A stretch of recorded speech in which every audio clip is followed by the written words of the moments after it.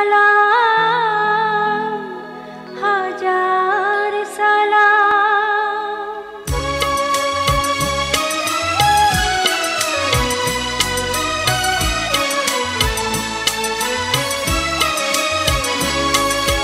সালাম সালাম হাজার সালাম সকল শহীদ চরণে আমার হৃদয়ে রেখে যেতে চাই তাদের স্মৃতির চরণে সালাম সালাম হাজার সালাম।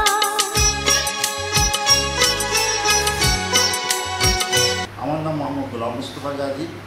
আমার বাবার নাম মোহাম্মদ সাখাওয়াতুল্লাহ, মায়ের নাম মরহুমা ওহিদুন্নেসা বেগম। আমার বাড়ি নোয়াখালী চাটখিল উপজেলায়।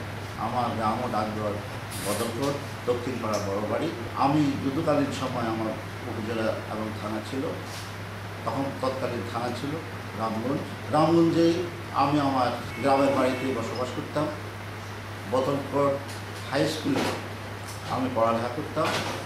বদলপুর হাই স্কুল থেকে আমি 1969 সালে এসএসসি সফলতার সহিত পাশ করি।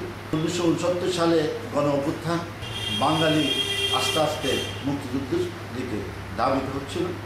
1970 সালে আমাদের নির্বাচন হয়েছিল।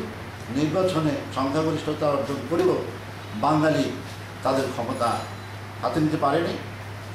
সেই হানাদার পাকিস্তানি বাহিনী সেই সংখ্যাগরিষ্ঠ দলদের হাতে ক্ষমতা না দিয়ে তারা ক্ষমতা কুক্ষিগত করে দিল, বাঙালিকে অবহেলায় নির্যাতনে অবজ্ঞায় ফেলে দিল।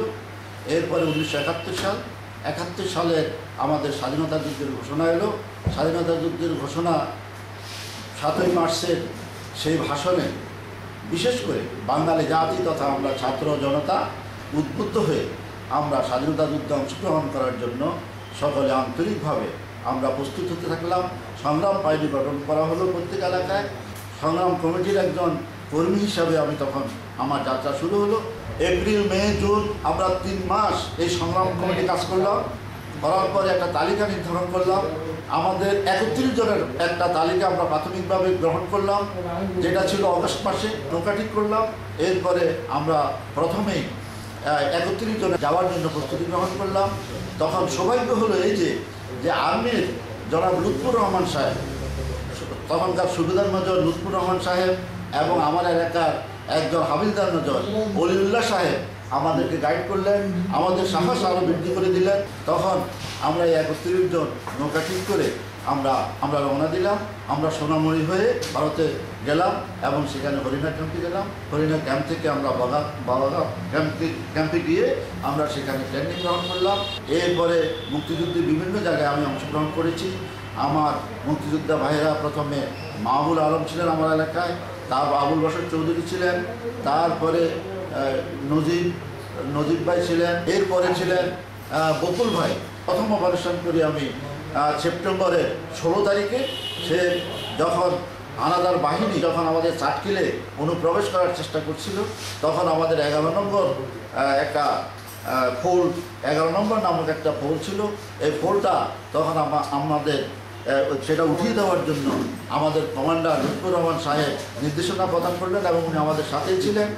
আমরা ওই 11 নম্বর ফোলটা উড়িয়ে দিলাম, যার কারণে আমাদের এলাকায় ওই মুহূর্তে আর হানাদার বাহিনী সে পাঞ্জাবি সেনা, বেলুচি সেনারা আর প্রবেশ করতে পারেনি।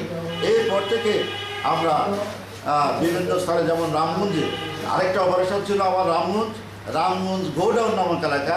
ওই গোডাউনে এই হানাদার বাহিনী, সেনাবাহিনীর অবস্থান করছিল, পাকিস্তানি বাহিনী অবস্থান করছিল। ওই অবস্থানকে আমরা উড়িয়ে দেওয়ার জন্য আমরা নিজেরা এই জনাব লুৎফুর রহমান সাহেব এবং উল্লাহ সাহেবের নেতৃত্বে আমরা সেখানে তাদেরকে আক্রমণ করি এবং সেদিনের যুদ্ধে, সমর যুদ্ধে ওরা ওখান থেকে হটিয়ে যেতে বাধ্য হয়। সেখানে আমাদের 2 জন লোক শহীদ হন।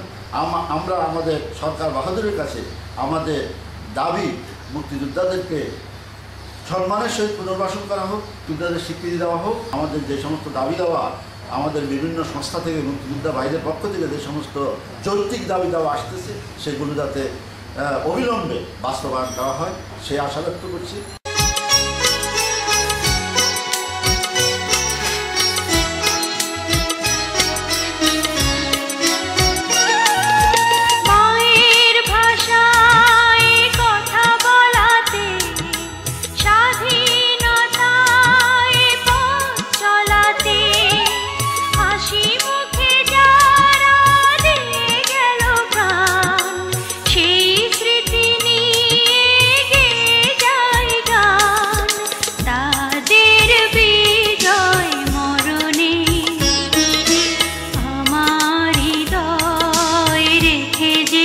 যায়, তার